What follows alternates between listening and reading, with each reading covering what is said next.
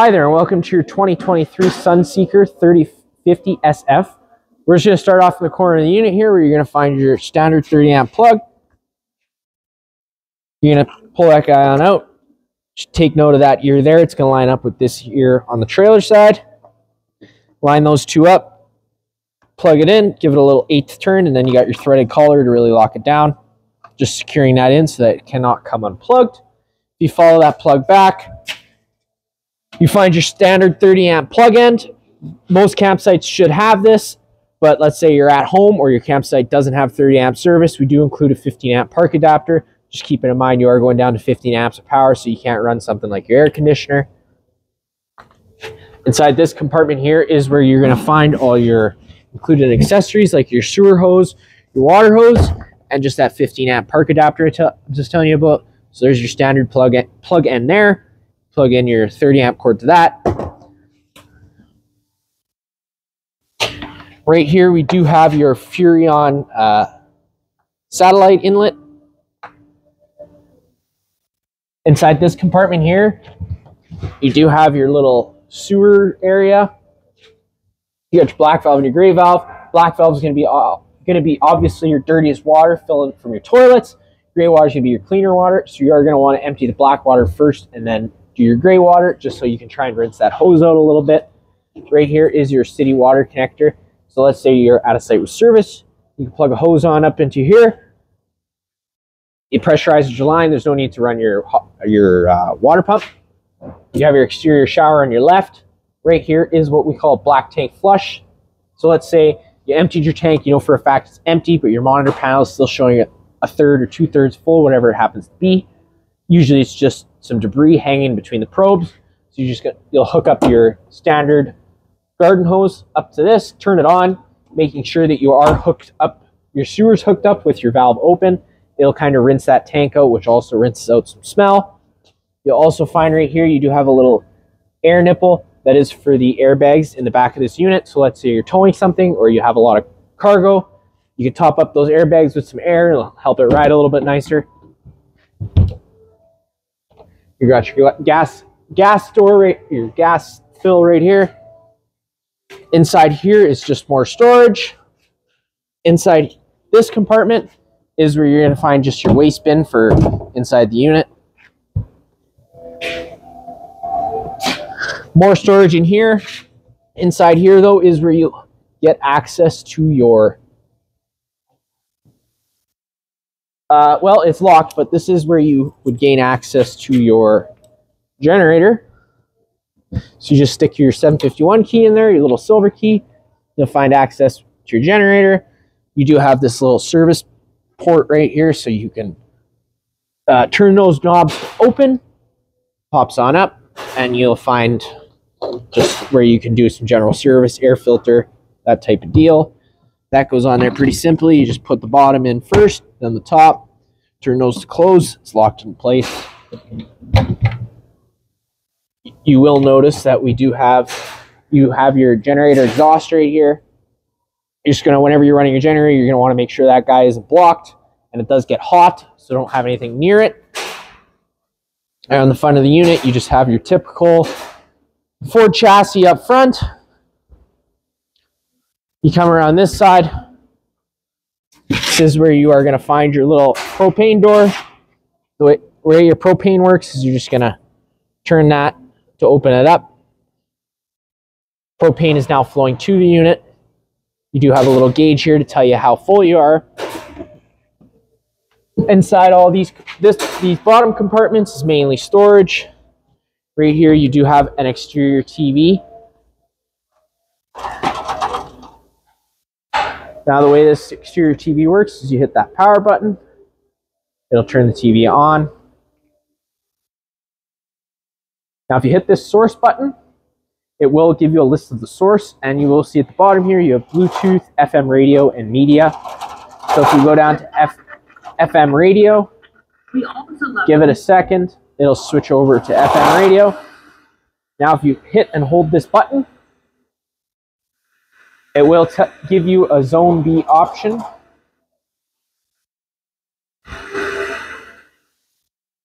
Sorry about that. That was wrong information. So the TV inside will be the same way, but the TV inside will give you the option to play music through your exterior speakers. A little further down the unit here, you do have your access to your little hot water tank area. You're going to find your 1 16" drain bolt right here. So let's say you're leaving the unit for a while, you don't want to leave this tank full. You just loosen that off, pull that out while you have your pressure relief valve open. Water will flow out. Whenever you go to fire up this hot water heater, you're always just going to want to give that pressure relief valve a pull. A shot of water should come out. This unit's currently winterized, so there's not going to be any water coming out. But you aren't going to want to fire this up when it's empty because you do run the risk of burning out your probes. I'm going to go over a reset procedure once we get inside. The button I'm referring to is just right here.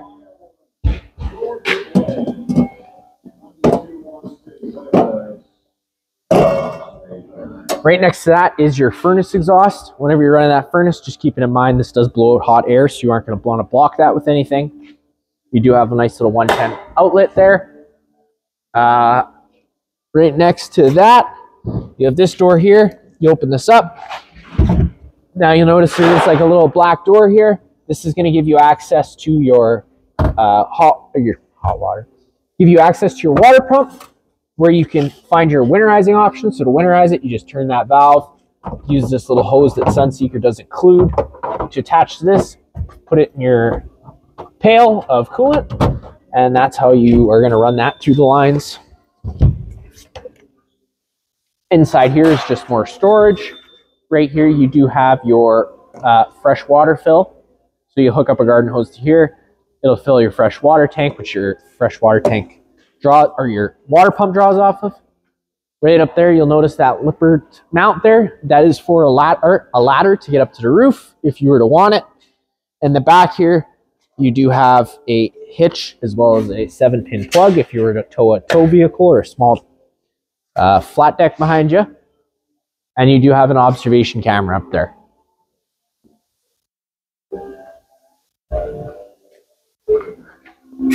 Now to get inside the unit, just pop this door open.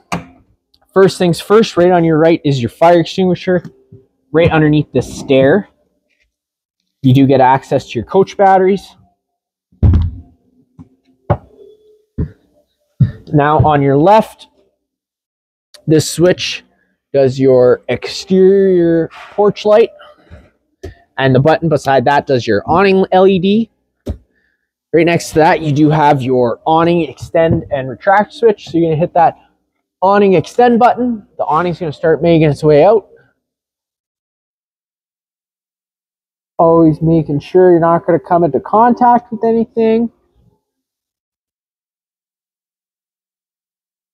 You'll know that awning's fully extended when you see the little flap hang down in the back of the metal tube. Just keep a note that sometimes those flaps do get stuck, so you'll just have to retract it quick and extend it back again. Now, if it were to start raining, you are just going to want to take either one of these arms, front or rear, give it a pull down. It's going to change the pitch of the awning head, allowing water to then run off. Now, if you do like that angle better, you can do the same thing to the front arm, and it allows for more shade. Always making sure, though, that you push these arms back to straight whenever you retract it, because otherwise you do run the risk of bending your arms. Whenever you're retracting it, just paying attention to making sure the fabric's rolling the right way in. That way you're not trapping any moisture or water inside there, causing mildew and mold.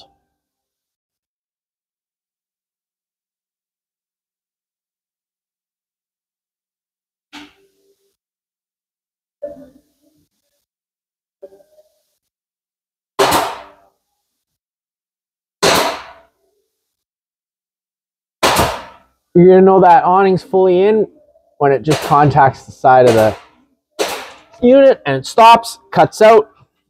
Now, before you ever run your stabilizer jacks or your slide outs, the ignition to the unit does have to be on, as well as the parking brake. So I'll just go do that quickly right now.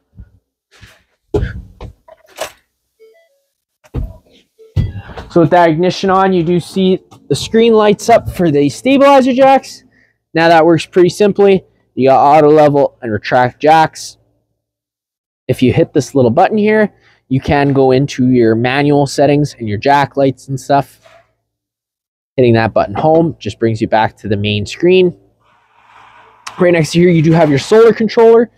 Now, this honestly does not do a whole lot. It is mainly just for monitoring your battery levels. So you have a bank 1 and a bank 2. That's going to be your battery 1 and your battery 2. You can choose between those two, and then it'll just tell you everything about the battery, really. It's the way these solar panels work is you just kind of hook them up and they're charging. Not much that you can do on there. Now, right above your head, if you get inside the unit, you do have 2 coat hangers, which is nice. You got your light switch for your living room and your kitchen. And then you have your slide out button. Hit that slide out. Slide out's going to start making its way out. This is a full wall slide, so it all goes out at once. When that slide out is fully extended, you are just going to hear the motors cut out. At that point, you can let go of the button. There you go, fully extended. You do have a driver side light that you can turn on. So now you have your water heater section. Now, you can fire your water heater on gas or electric. Whenever you do fire it on gas, you're going to hit that button. The fault light's going to come on. Now, that water heater is going to try and light itself 3 times. If on the 3rd try it doesn't light, this fault light is going to stay on. And at that point, turn this off. Go hit that reset button I told you about on the outside. Turn this back on, and it'll try and relight itself. Right next to that, you have your water pump switch, and right next to that, you have your Arctic pack. Now, Arctic pack is just little heating pads on the bottom of your tanks. It allows for you to go into that little bit of an extended camping season. And then you just have your monitor area here. So you hit your LPG is propane liquid. So you got empty, 1/3, 2/3, and full. Your battery, low, fair, good, and C is charging. And then you get your fresh, your black, and your gray, which is empty, 1/3, 2/3, and full. And then you have your generator switch right here. So the way that works is you hit that stop/prime, hold it for a second. That light's going to come on. Give it another second, let go, hit the start button, fires right on up, and you have power.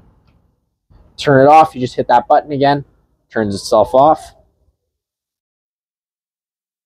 If you take a step on inside the unit, we do have this nice couch here, which has seat belts, so you can have people sit here while traveling.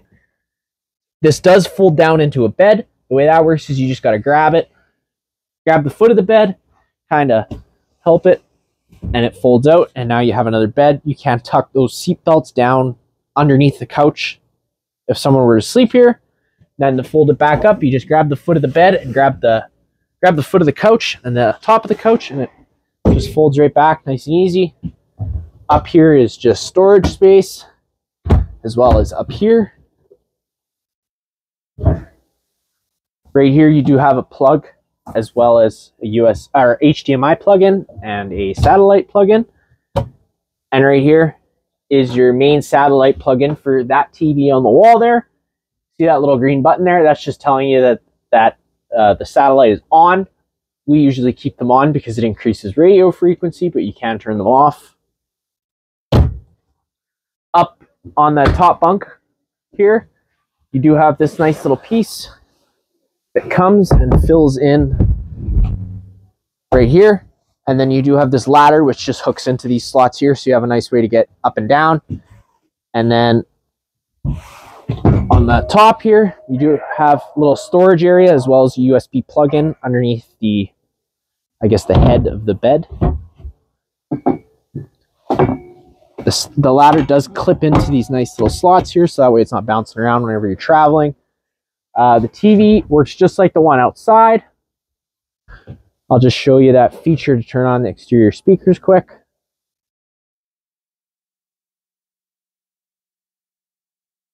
So you're already on the FM section I told you about, where you hit the source button.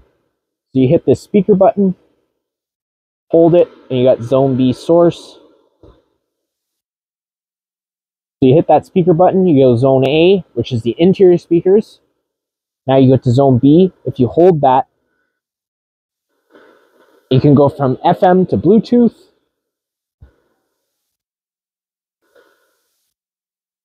Sorry, just give me a second here. hit that button again, zone A. Hit that button, zone B, so you can turn it off and on. If you hit that button again, you get to the volume, so you can turn it up and down. That's the way that works.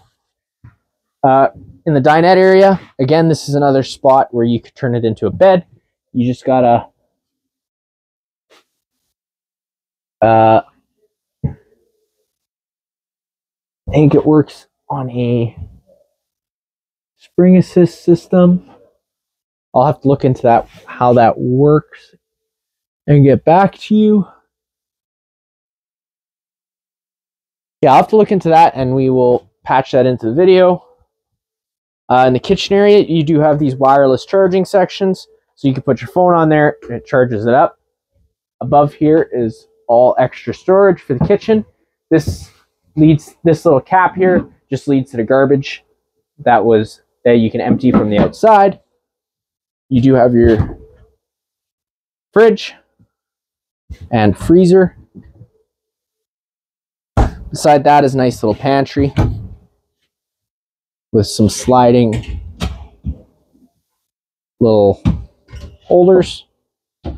Right down from there, you do have your fuse and breaker panel.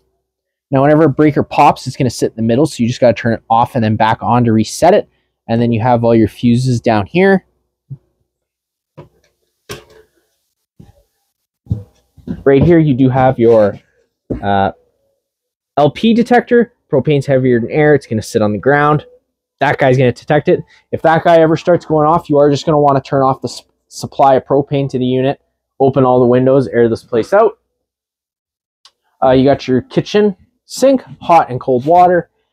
You do have your light switch for your above your stove, and the other switch does do under here, and you do also have the same light on this side here above the dinette, a nice little light strip, and as well as a USB plug above the dinette.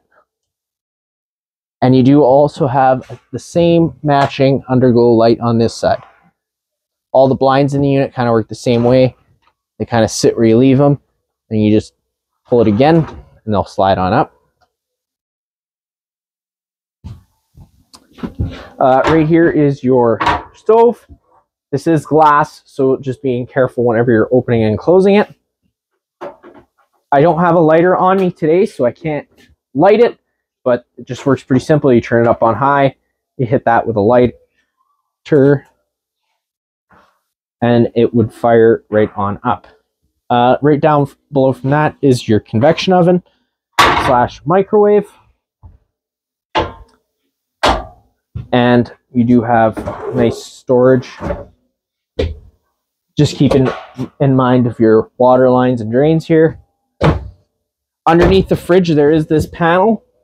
There's 4 screws holding this panel in. This is where you're going to gain access to your hot water tank for your bypass valves for winterization. You will notice that this little button here does turn on these blue lights on the knobs. You get to the bathroom area. You will notice above your head you have this nice skylight. It is nice that they included this shade so that if you're in the bedroom sleeping at night and you don't want the sun shining in, you can close it. On your left here, you will notice this is the main GFI plug. So if you ever have a plug that doesn't work, this should be the first spot you check. You got test on the bottom, reset up top. Whenever that green light's on, that means the plugs are live and you're good. Medicine cabinet, as well as just some more storage underneath. Right here, you do have the toilet and the shower. Whenever you're using the bathroom, you do have this little sliding door. The way that works is you just pull that down, it unlocks it from its travel latch. You can close it, and you can also lock it there for while you're traveling. But just whenever you're traveling, you are just going to want to make sure that it is locked in place so it's not sliding around too much. In the bedroom area, light switch on the left. You do have storage on the one side of the bed, and above each side of the bed you do have these little lights, so you just tap them to turn them on. And they do have USB plugins as well on those. And on the wall here, you do have your thermostat. The way that works is you're going to hit this button and it's going to turn on the fan at first. So at this point, you're just moving air around with the air conditioning fan. And at any point, you hit the fan button and you can go from high to low. And you turn it on. Now you get to cool. So now you're cooling with the fan on full time. If you hit the fan button again, you go into auto fan. So now it becomes an on-demand system. So it's going to kick in and out as needed. And you hit the button again, it goes into a low fan with auto. But if you want it on full time, you just leave it on fan on. You hit the mode button again and you get into the heat pump option. Now the heat pump option isn't actually hooked up to anything because these units do not have that. But if you hit the button again, you get into furnace. Now with that furnace on, just keeping in mind it is lit with propane. Just keep that in mind whenever you're running the furnace. The furnace does move its air through all the floor portals you see around the unit. Hit that button again and you just get into off. Temperature is obviously up and down. Inside you do have nice light in here as well as a hanging system. You get another TV in the bedroom area. And there's a little tab on this side of the TV if you want to hook something up. You just give this tab a pull. Pops on open. You can pop a DVD player or you can keep extra clothes in there. And you do have a plug inside this cabinet as well.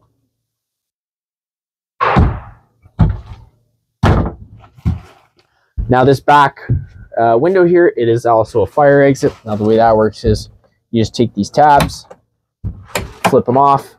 The window flips out. You can get on out. Then to lock it into place, you just relock it.